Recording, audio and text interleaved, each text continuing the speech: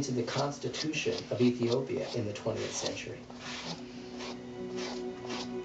The most sacred belief of Ethiopian Christians is that the Ark of the Covenant is housed there at Aksum.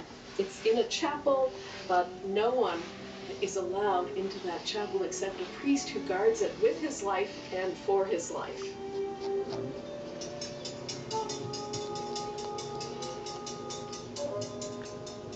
Every single church in Ethiopia, and there's more than 20,000 of them, has a replica of the Ark of the Covenant in its Holy of Holies. It's the only country in the world that claims to possess the lost Ark of the Covenant.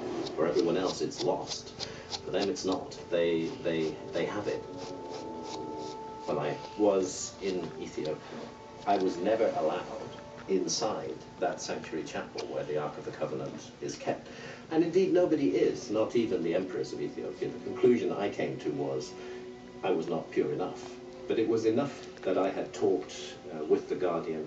I said, what is the Ark? He said, the Ark is a thing of fire.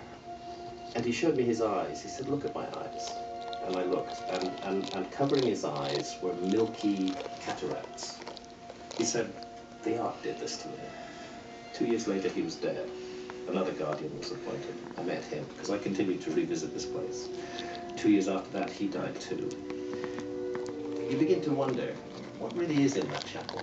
Why is it killing these people off? Why is it afflicting them with cataracts over their eyes, rather as was described of the power of the Ark in the Bible? But what about Hitler and the Nazis?